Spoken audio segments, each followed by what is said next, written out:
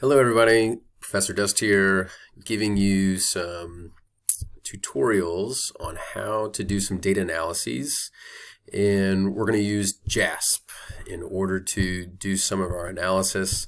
And the goal really is to ensure that you have some of the basics of data analysis, and we're not going to dive into anything too deep.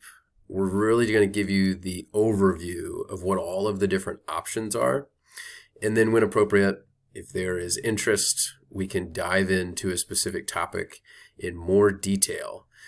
So once JASP is on your system, the first step that you need to do is get your data, right? And so just go to Open, go to your file, computer, wherever you have your information located, and you can use all sorts of different types of data.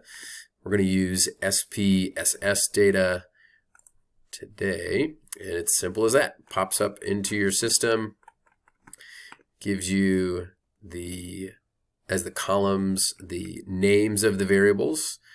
So this is a filter variable that I've set up that you can use to decide which types of data points you want to run analyses on, an ID number for specific cases, right? So there'll be a unique case ID number for each one of these rows, organizational size, this is employee gender, supervisor gender, gen similarity, etc. And let's dive right in and start with some descriptives. So you might want to do some analysis on how many variables do we have? What is the mean number of this specific variable based upon this data set that we have, standard deviations, min, max, etc.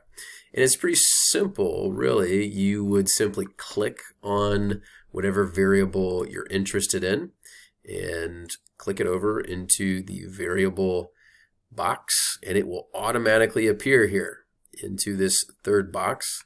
If you want, you can change your screen around a little bit by pushing these little arrows so that you're only seeing certain types of information. And then you can keep clicking and adding more and more information over here. Or you could do a control and select multiple items, right? And as you put it into this box, it will automatically start adding some columns. Okay, so it is possible to change all this, refresh it, remove it all if you'd like, and just make sure that you're keeping a record of all this.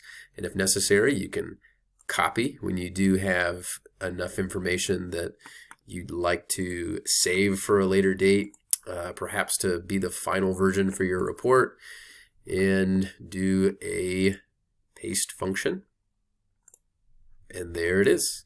And this program is great in that it ensures that the APA format is already being used, and so it'll create that report in an ideal format already.